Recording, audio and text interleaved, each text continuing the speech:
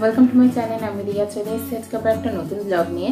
আজকে পয়লা বৈশাখ, আর আমার তরফ থেকে আমার সকল বন্ধুদের পয়লা বৈশাখের প্রীতিয়ান শুভেচ্ছা জানাই।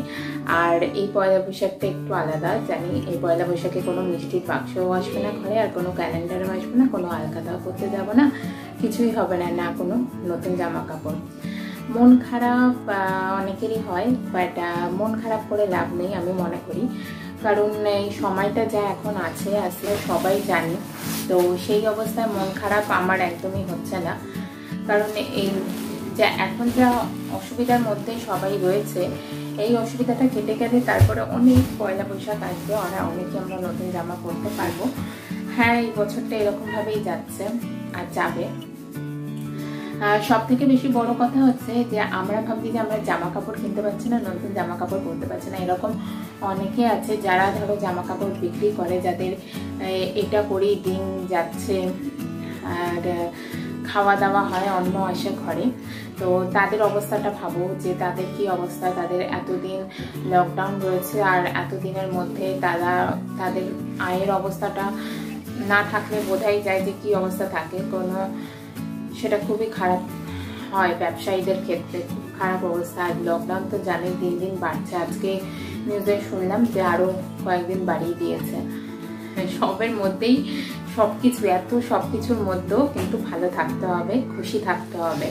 তাই পয়লা বৈশাখে তো কিছুই নেই, সকালে উঠে চান টান করে ছেলেকে চান টান করিয়েছে, এই যে রয়েছে দেখতে পাচ্ছ দুষ্টামি করছে এখানে। তো আমি একটা নতুন নাইটি পরে বসে পড়েছি, নতুন না এটা পুরনোই, পুরনো বলবো না, আমি দুবার হয়তো পরেছি, নাইটিটা নতুনই, তো এটাই পরেছি আজকে। আর এমনি তো কিছুই না। হ্যাঁ, তাও পয়লা বৈশাখ বলে কথা, বাঙালিদের যদি আমরা একটু ভালো মন্দ না খাই ঘরে সেটা কি হয়?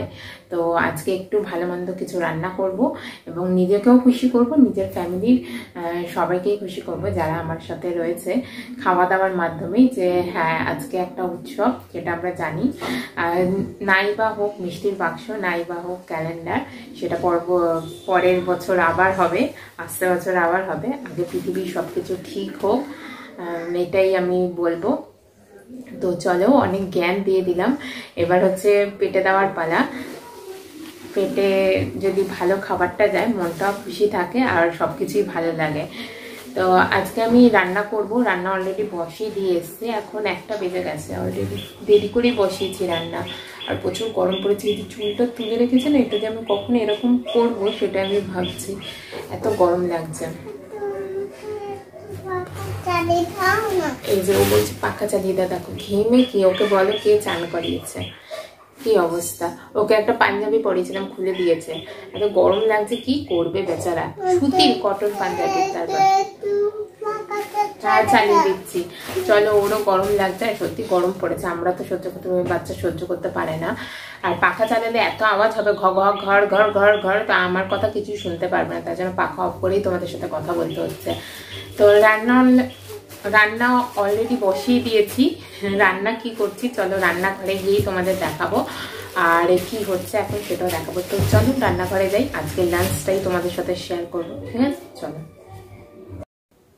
রান্নাঘরে চলে এসেছি। রান্নাঘরে এসেই দেখো আমি যেটা বসিয়ে দিয়ে গেছিলাম সেটা গ্যাস অফ করে দিয়েছি। এটা আমি পোলাও বানিয়েছি, বাসন্তী পোলাও, যেটা আমাদের বাঙালিদের মিষ্টি পোলাও, সেটাই আমি করে গেছিলাম, মানে বসিয়ে দিয়ে গেছিলাম, আমার হয়ে গেছে একদম রেডি।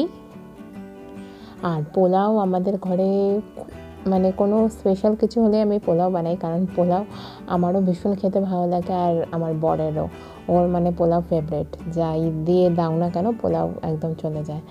তো তার জন্য আমি পোলাওটাই বানিয়েছি। আর ছেলে পোলাও খাবে না, হয়তো পেট ভরে খেতে পারে না বাচ্চা বলে, ওর জন্য ভাত আগেই করে রেখেছি, ওর খাবার হয়ে গেছে, তো আমাদের খাবারটাই জাস্ট বানাচ্ছি। তো পোলাওটা আমি এখন নামিয়ে নিয়েছি, এখন বানাবো হচ্ছে চিকেন কষা। চিকেন কষাটা একটু আলাদাভাবে বানাচ্ছি, তার জন্য তোমাদের সাথে আজকে একটু শেয়ার করছি। দেখো আমি কড়াইতে তেল বসিয়ে দিয়েছি, তেলে আমি দিয়ে দিয়েছি গোটা জিরে সাদা, আর 2টো শুকনো লঙ্কা ভেঙে দিয়ে দিয়েছি।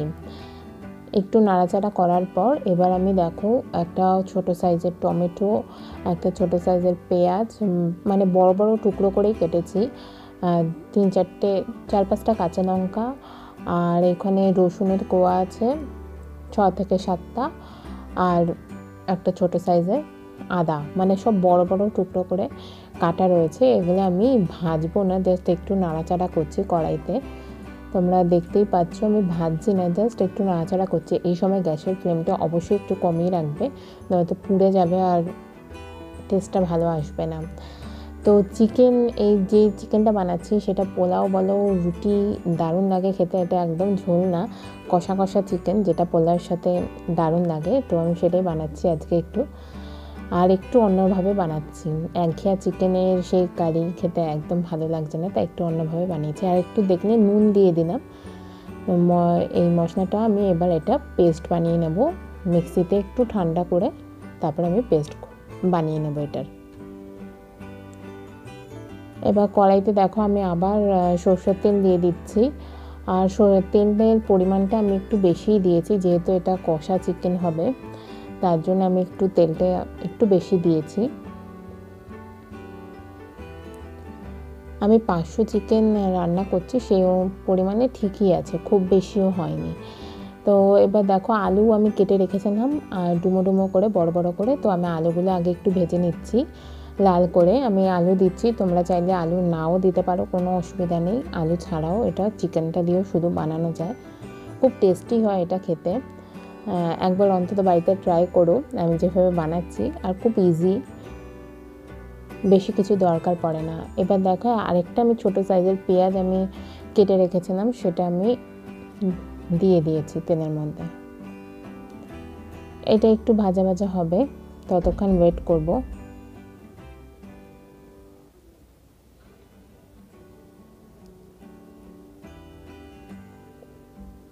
আর দেখো পেস্টটা আমার, এটা কিন্তু আমার মিক্সিতে একদম পেস্ট হয়ে গেছে। এটার মধ্যে আমি দিয়েছি হলো তোমার একটু হলুদ গুঁড়ো, জিরে, ধনে গুঁড়ো দিয়ে রেখে দিয়েছি পরিমাণ মতন, দিয়ে একসঙ্গে গুলে রেখেছি। পেঁয়াজটা ভাজা হচ্ছে, তার মধ্যে আমি অল্প সামান্য চিনি দিয়েছি টেস্টটাকে ব্যালেন্স করার জন্য। এতে মিষ্টি হয় না রান্নাটা, একটু স্বাদটা একটু ব্যালেন্স থাকে তার জন্যে। আর এবার পেস্টটা আমি দিয়ে দিয়েছি। গুঁড়ো লঙ্কা আমি দিইনি আগে, কারণ কাঁচা লঙ্কা শুকনো লঙ্কা সব একবারে দিয়েছিলাম, দিয়ে পেস্ট করেছিলাম। এবার আমি ঝালটা দেখে নেব, যদি মনে হয় যে ঝাল হয়নি তো আমি একটু গুঁড়ো লঙ্কা অ্যাড করব। দেখো আমি এখানে 2 চামচের মতন টক দই দিয়ে দিয়েছি।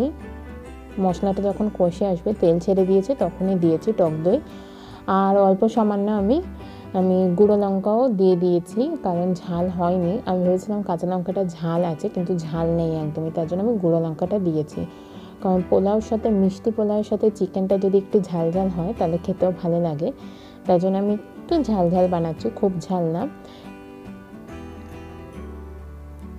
এটা তোমাদের যদি মনে হয় যে একদম ঠিক আছে, তোমরা গুঁড়ো লঙ্কাটা নাও দিতে পারো, কোনো অসুবিধা নেই।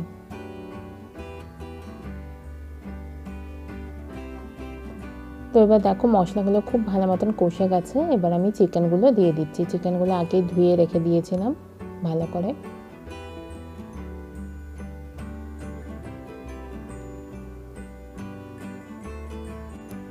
চিকেনগুলো দিয়ে ভালো করে মশলার সাথে মিশিয়ে দিচ্ছি। মিশিয়ে দিয়ে আমি এটা ফ্লেমটাকে একদম মিডিয়াম করে ঢাকনা দিয়ে 5 মিনিট হতে দেব। 5 মিনিট পর দেখো আমি ঢাকনা খুলে আলুগুলোও দিয়ে দিয়েছি, আর অল্প সামান্য একটু জল দিয়েছি, মানে মশলা বাটিটা যে ছিল সেটা ধুয়ে একটু জল দিয়ে দিয়েছি। এবার আমি এটা ভালো করে কষাতে হবে, মিডিয়াম টু লো ফ্লেম করে কষাবে, তাহলে এটা খুব ভালো হয় খেতে। তো আমি এটা ভালো করে দেখো কষিয়ে নিয়েছি। আমার আলু আর চিকেন দুটোই সিদ্ধ হয়ে গেছে, আর অনেকটা জলটা শুকিয়ে গেছে, তেল বেরিয়ে গেছে। তো অল্প একটু আমি জল দিয়ে দিয়েছি, জল দিয়ে একটু ফুটে গেছে। তো আমি এটাতে দিয়ে দিচ্ছি গরম মশলা গুঁড়ো, আর দিয়ে দেবো 1 চামচের মতন ঘি।